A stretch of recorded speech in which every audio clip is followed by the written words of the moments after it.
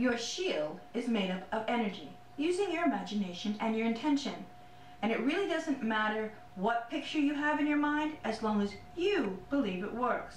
That's the really, really important part, knowing that whatever you're using works for you.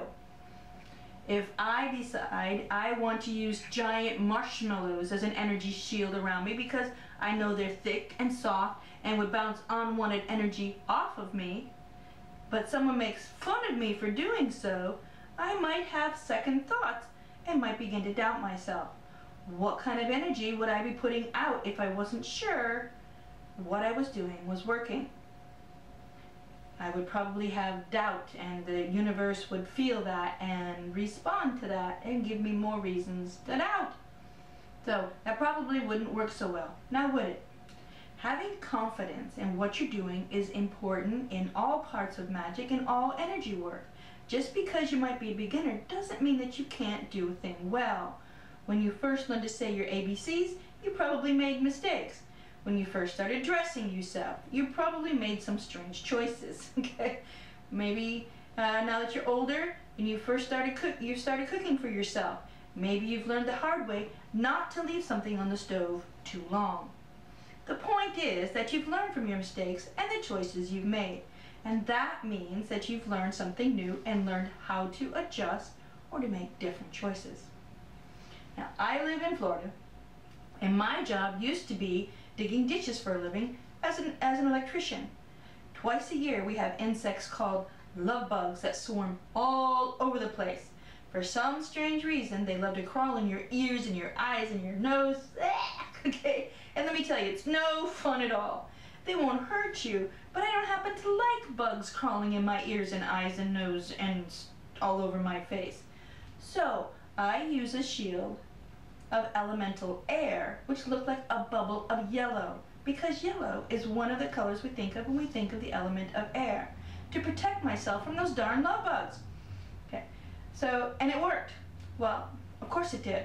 Okay, I knew it would, and I still sometimes use a yellow shield of air to protect me when I'm outside. I may not dig ditches anymore, but there are still lots and lots of bugs in Florida, especially mosquitoes. Sometimes when I get too close to a bee or a wasp by accident, I do the same thing, and I use the element of air, made with my imagination and my intention, to gently push the bee from me and on its way to someplace else. So, how do you make a shield to protect yourself from the thoughts and feelings of the people around you? Well, do you remember the last time when we did some energy work and pulled energy up from the earth? You remember that? Okay. We sent out light streams or tentacles of lights like roots into the ground, very much like a tree spreads out its roots. Okay, but first we centered. We found that special place inside of us that feels like it's our awareness. That means the place that's inside of us that feels like where our thoughts and our feelings come from. It might be inside your heart or your head or somewhere else. So do that now. Okay, think about that place inside of you where you feel most alive. Then place both of your hands on the center of your chest. It might feel or look like a light that's inside of you, or a spark, or just a blob. It might not look like anything at all. It might just be a feeling. Okay, now move that feeling or light wherever it is, okay, you found it, to the center of your chest using your thoughts, just your imagination and your intention. Last time we used our arms to help us do the work by doing this. Okay. This time we're just going to put our hands in the middle of our chest and press down a little bit. Not too hard, not too soft, and bring your awareness to that place. I'm sure you can do it. Okay. And if not, just keep going and follow along so you'll have an idea of what to practice so you can do it the next time. So, okay, with your awareness in the center of your chest, you use your imagination to send out roots of light from your center down through your body and through your feet to connect with the earth and all of its incredible energy. Pause for a moment to feel the energy through your roots and suck it up and bring it back inside of you. Now, before you go any further, you have to decide what you're going to use as a shield. Are you going to use marshmallows? Maybe. Or maybe you'll imagine an iron curtain of metal shields all the way around you. Maybe bricks or sticks or pillows. Okay, how about just light or a color? What is good enough for you? What feels right for you? What do you want or need to use to feel safe and protected? And what are you protecting yourself from? That's what you need to start with. What is your intention? Do you know? What do you want to feel protected from? Putting on mosquito repellent to protect yourself from getting run over probably isn't going to work. Using window screens to protect yourself from rain probably isn't going to work real well either.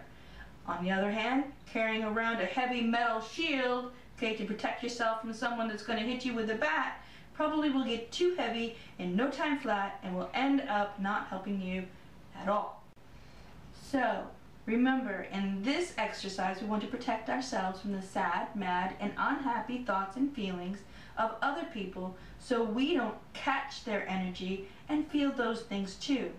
So it means we're back to energy, right? And all those thoughts and feelings are energy. So you might want to simply think about using a force field of energy to protect yourself from feeling all of those thoughts and feelings that you don't want to. And why not? Have you ever used paint of any kind? How about finger paint, acrylics, paint by number, any of those things? Each and every one of them is pretty cool all by itself, okay? Of course, we often mix some of those colors together to make other pretty cool colors. But if we dump all the colors in together, it ends up being a mess. So if the energy that each person puts off, every person puts off, with their thoughts and feelings was a color that you could see, you probably see a lot of very interesting colors there too. But again, if you mix all those colors together, you'd probably end up with quite a mess.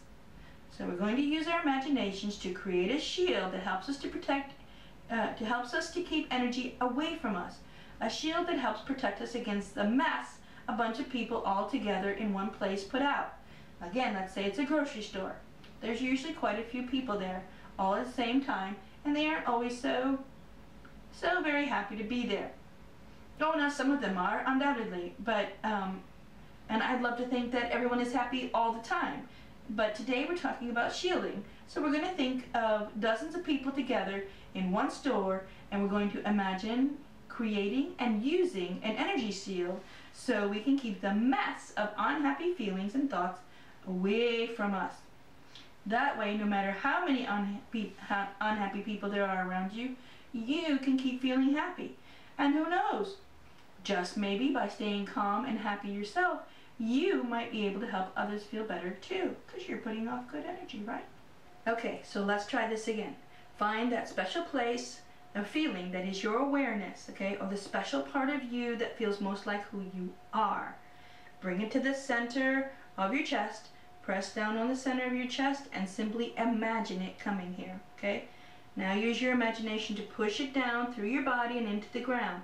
Imagine your awareness soaking up the energy all around you and suck it up into your body.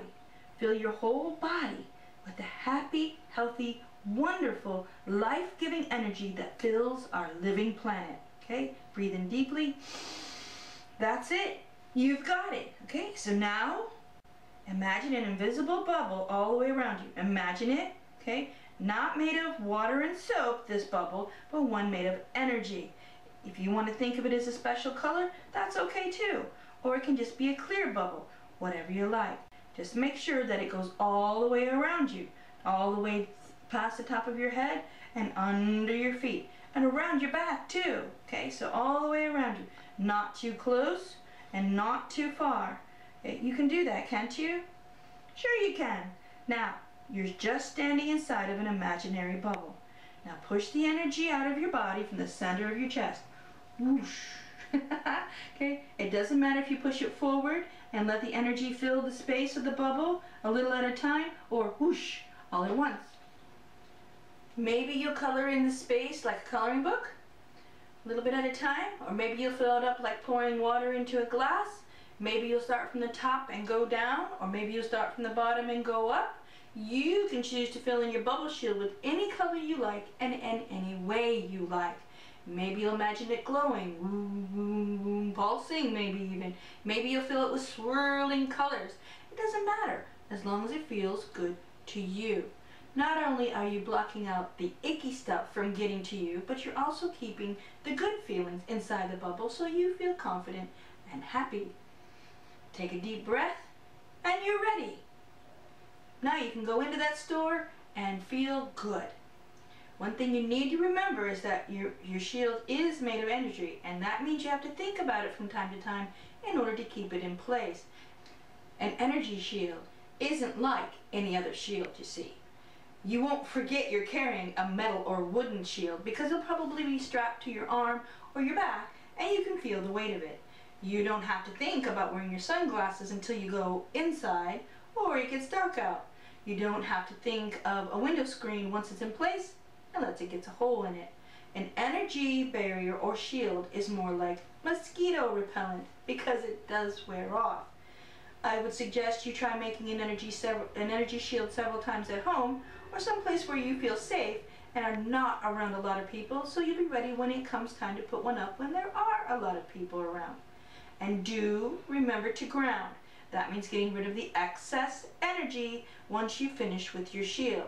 You may not have a lot of extra energy when you're using a shield when you're done with it, but it's always a good idea to ground after doing any kind of energy work. That's all for energy today, but we'll talk more about shields in a future episode of the Friends of Rupert Show.